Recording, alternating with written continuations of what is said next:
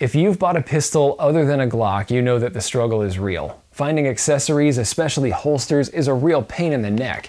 You would think that a popular pistol like this one, the Smith & Wesson M&P 9 2.0, would be easy. And yeah, there are quite a few models you can find out there, but not for this long slide, not this tactical one. And especially once you have added a laser light combo, and especially if that laser light combo is not one of the Streamlight or Surefire models, then forget about it. You're not going to find anything. And I've looked for months to try to find a good holster that could fit this whole thing. And really, I was just about to give up on all of it and get myself a cruddy little kind of nylon fabric holster that could, it kind of swallows any pistol. But then I was contacted by Falco, and I think they might have seen some of the setups that I had, and they're like, hey, we can fix that. So these holsters are pretty much all custom made, and they are for a lot of the pistols that you actually have. This isn't just for Glocks or just for a couple of, like the SIG P320s now is going to get a whole lot of options. But if you have something else that's a little bit oddball, these guys probably make a holster for it. And not only that, they can custom make you one for that extra item that you may have attached, a laser, a laser light combo like this one. If you go to Falco Holsters, over on the left side of the screen, you're going to see kind of a configurator. You can see if your pistol is in that list, and they have, well, they claim that they have the largest selection, and I absolutely believe it. I've never seen anything quite like this. You have all of your classic pistols, you have all of your current ones, and the odds that you can find a holster that fits you is extremely high. And not only that, like I mentioned, if you have an accessory attached to it, you can probably get that as well. I had probably a good, 8 options for this Smith & Wesson with its light combo. I could have a whole bunch of different options, like a straight up and down holster, kind of a military law enforcement one like this. They had some that were, cross draw, kind of laying back. They had some at all kinds of different angles. Check out what their options are for you. But come up here and let's take a close look at some of the odd ducks that I have here on the table, and some of the solutions that I selected from Falco in order to kind of fix this problem. And real quick, before we jump up here and take a look at all this, make sure that you get fully ammunized. You can't go to the Boogaloo if you aren't fully ammunized. So yeah, check out some of the merch that I have. I'll put a link around it here. So if you want to pick up one of these shirts, yeah, I'll put a link. The Taurus Model 66 revolver is actually pretty common, and you can find quite a few holsters out there, but you probably won't find as many options as you will at Falco. This, for example, is a cross draw that I intend to be able to use while seated especially. A lot of these holsters that sit straight up and down, they get really annoying if you're getting in and out of a truck a whole lot, or if you're sitting up in a ladder stand, and I think that this is going to sit just fine while I am. You can see that it's pretty straightforward. It has the usual thumb brake, and you can see back here that there's a little metal tab. So they've gone beyond just the simple snap that you usually have. You get a little bit of extra help from this metal brace. So if I push on that, snap it out of the way, and draw. And one thing that I'd like to point out, you can see that by now I have a pretty three-dimensional shape inside this holster. And this is all based on two-dimensional leather. What we're trying to do is take two-dimensional cutouts of leather and make them fit a three-dimensional shape. So when this arrived, it didn't quite fit. It was pretty darn tight. I couldn't really get the snap in place. And this may be the way that it goes for you as well. So what you'll need to do, and this was recommended to me by Falco themselves, you take your gun, you put it in a plastic bag, something that's going to be a little bit on the tough side, like a gallon zipper bag, and use this. So you just kind of find out where the hot spots are, where it's a little bit too tight. Like for me, it was right up in front of the cylinder and at the front of the trigger guard area.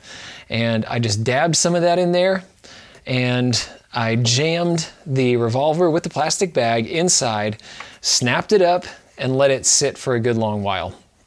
And now this thing fits great. The revolver slides in very neatly, and I can snap this up pretty easily. It's a good fit. Even with it unsnapped, it doesn't really want to fall out. This should be pretty secure out in the woods. Even if I just slam this into the holster and go take a run, this shouldn't really want to fly out.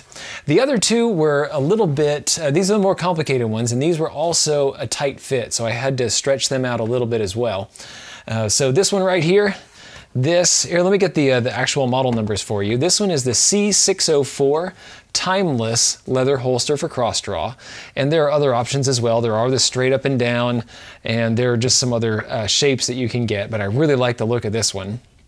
This, for my Smith & Wesson M&P 9 2.0, this has that extra long, okay, this one is still a little bit on the tight side, but this is the way that I would be drawing it, out like that.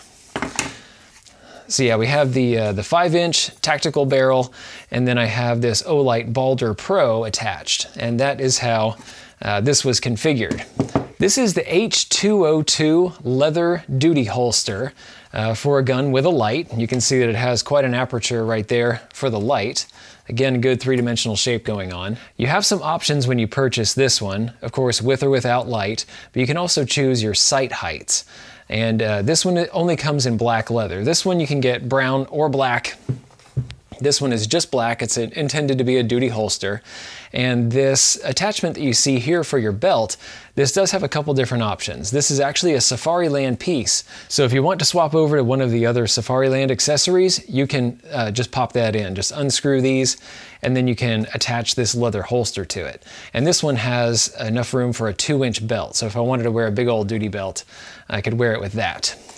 This one, like I said, did want to stretch just a little bit, but it actually does fit everything now. And I've got the laser light combo in there. Now, one of my favorites is this guy right here. My Taurus OSS 9mm. This is the C601 timeless. And this, even though it has a very similar configuration, just fits a little bit differently, and I really like the way that it goes. You have 2 pieces of leather pancaked together, and it just draws very neatly. Great big space inside there, and it also fits back inside the holster very neatly. So this one is just very quick on the draw.